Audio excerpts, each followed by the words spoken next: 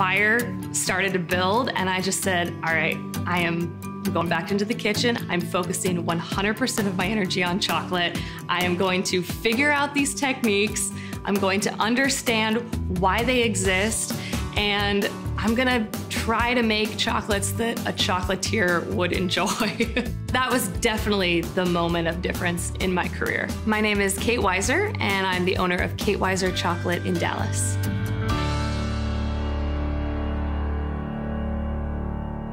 I always had a fascination with cooking. My father cooked amazing dinners on the weekends, and he really brought me into the kitchen. I absolutely loved making birthday cakes. So every year I kind of challenged myself to go more extreme and to experiment more. And I think, food is definitely a gift, and that's something that my dad taught me growing up was if you want to show your love, you cook for them. If you're cooking sweets, you want to give them the ultimate experience. I went to culinary school, graduated March 2005, and I was out in San Francisco, and I was 19, little Kansas girl, pretty scared to death of just about everything. I ended up going back home. I had working for a restaurant. I was the first pastry-specific person that they had hired.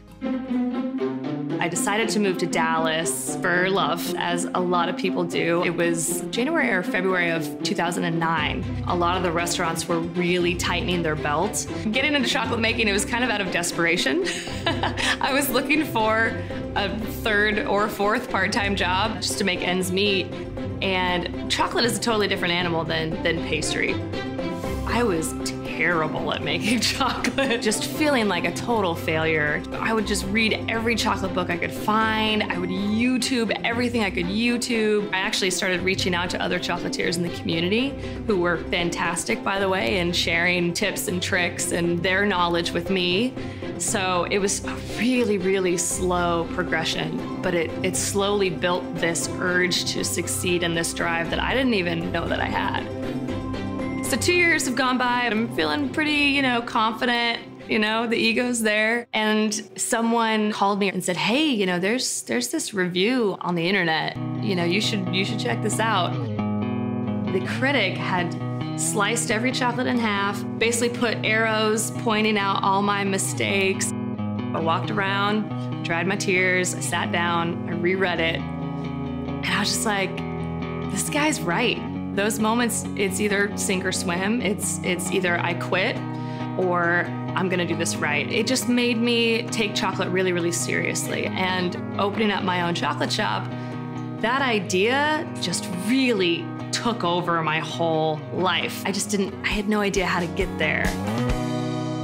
Trinity Groves is 5 years old now, and you see restaurant incubators popping up all over the country now. But Phil Romano was really quite innovative when he brought it to Dallas. What they were looking for were brand new entrepreneurs, chefs in particular, that had a concept and had an idea, but had no idea how to make it come to fruition. It was a lot like Shark Tank. I BS'd my way through the entire numbers and profit and loss statement, but my enthusiasm and my passion and my eagerness and my willingness to learn, that really resonated with them. I wanted to create that where art meets chocolate. So having my name on the box was kind of similar to signing the canvas as an artist. What I think blows people's minds when they hear about what goes into making our chocolates. And I think after they hear about it, they understand why they're $2.50 a piece. They're incredibly labor intensive. When we first opened, it was actually a 4-day process. This ain't a cupcake. Like, it's not ready in 20 minutes. Most recognizable item is Carl the Snowman. You put him in a pot of milk, you watch him melt with your family and friends, and then he's hot cocoa for 5 to 8 people. Carl got on Oprah's Favorite Things this past holiday season, and it was insane. How can we go from making 6,000 Carls to making 38,000 Carls? What does that process even look like?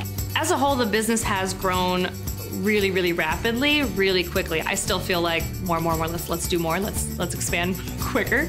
So North Park was our second location. I love the idea of really small square footage where we can just provide gifts for every occasion. So North Park Center was definitely on the dream list. Our third location, we found the perfect home in Fort Worth at the Shops at Clear Fork.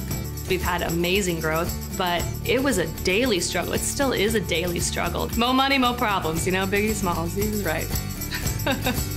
So we've got 35 to 40 full-time ladies, just girl bossing all over this place. Women are key. Women are running this place. I mean, we're collaborative, we're creative, we're organized, we know how to run things. I see myself so much in young girls and little kids that walk into the store and their eyes are just big as saucers and they just can't believe it. I hope I inspire more female business owners, honestly. I hope that I inspire more girls to say, why not? I can do it too. That's what I want. I want just to be surrounded by boss ladies.